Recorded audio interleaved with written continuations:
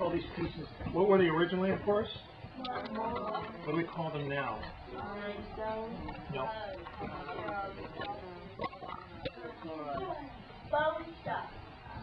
No. If you're going to say instead of being something, Chloride?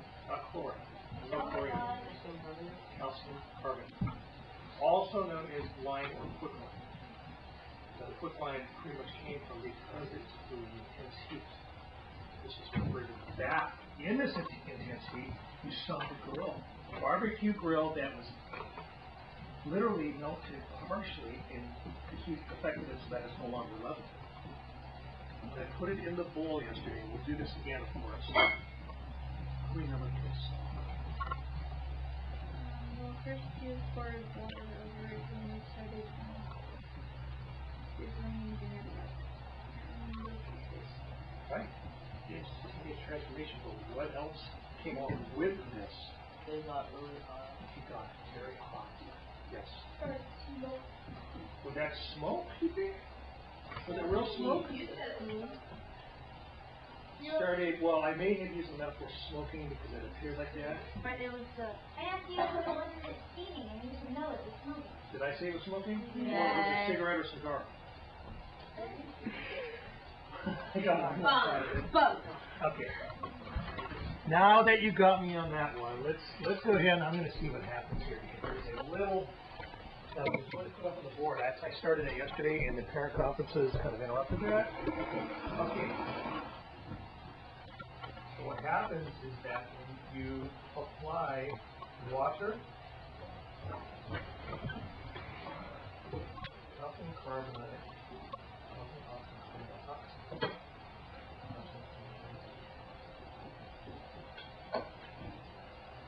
so you put water and calcium oxide, you get calcium hydroxide. And heat. It doesn't say it's vapor. Who knows, maybe it was. I don't think it was smoke because did you smell anything with it? No. Okay. So it was a reaction and it appeared to have some sort of vapor come out. It doesn't say specifically if it was water vapor, it just says heat.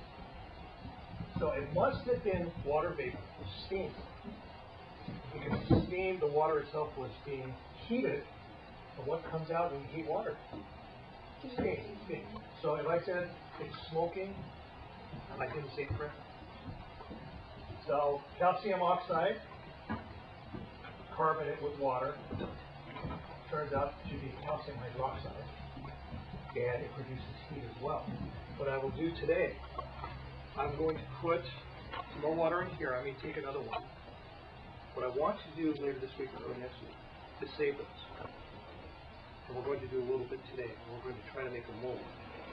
And what we'll do is maybe make a mold and we're going to write class of 2011. And if it's big enough, it's scratch a pencil. Really cool. Have a little memento. No? Woohoo! I can see all your excitement there. Yay. Yay. You guys are a tough crowd. Yeah. Can you put it in the other bowl so we can see it? This one? No. Like put one of those in the one that's no. Yeah, I'm going to do this again. But I'm putting this on because it's you can get the wrong. We'll do one at a time.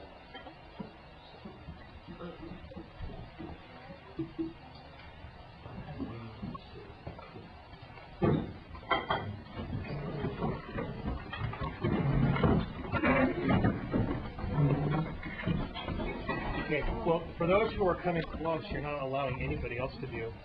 If anybody wants to come, you need to kneel down, first off, see that, and if the girls see it.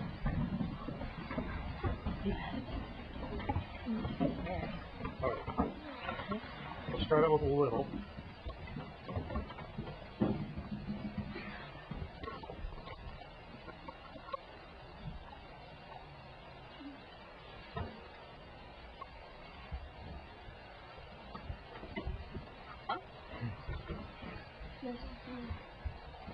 Let's see. It's taking its time. Hey, look yesterday. I can feel it. I can feel the heat. I can definitely feel the heat. I can see it. Like the steam. I can't even see it. Oh, so you just with your hand it and make everything steamy. Look at that. Oh, that's how to do it? I'll let the sample cool off. So the whole thing on this is Okay. Now notice it's not an instantaneous, or it doesn't happen react right away. no. It's actually expanding, it's breaking down. Think of ice when you put water on it and it kind of cracks and breaks up. Kind of a similar reaction. I wonder if it's gonna turn red. Why would it turn red? Just don't touch, please, Angelica, because it's partially freeze.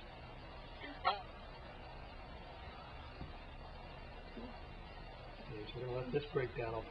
I'm gonna let this break down, put another piece in, and then we'll mix a little sand. And I understand it will harden after a while. It should be cement, crude cement. With today's cement, they have all sorts of chemicals. But some of the old houses in Europe.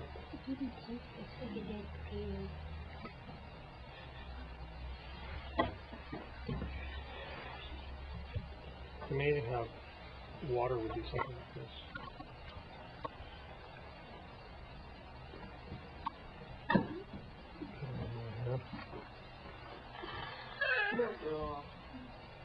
Back up, Christoph.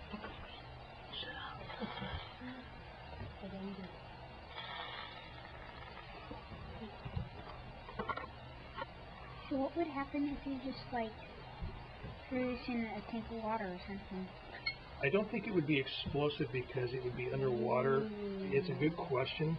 It may heat the water up. This is reactive, but it's not incredibly reactive. For example, I was telling you about if you, on the table there, on the elements, the column, if you look at the table up there, everybody turn around, on the elements, on the very, very far left, if you put any of those in water, you'll get an explosion. Like a yellow column with the orange on top? Yeah. And purple? Yeah, well, just a white column. It's a type of Not much metal. of an explosion. Well, I saw a video my son showed me because he's taking chemistry at high school. And That was funny. some British guys are doing it, and they put something, one of those kind of metals, in a bathtub, a plastic bathtub that was cool. And they had to basically drop it in and run away fast, and boom, it just blew up completely. There was another one where it was like one of those fireplaces, and it was just like in their lawn. They had like all these chairs around it, and it was incredibly stupid. They just like lit it, and all of a sudden there was like this humongous fireball. Now, I'm here's what surprised it will didn't happen. This is eventually, it only goes dissolves so much in water. Now, my prayer is it doesn't heat the bowl up so much that it cracks. But these are free once from Galen, so it's not my wife's. I saw a video of somebody who did